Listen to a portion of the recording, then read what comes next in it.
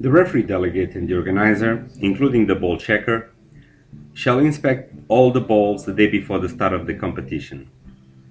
After preparing and constructing the inspection kit, they should then start the ball homologation process with the help of a specific checklist.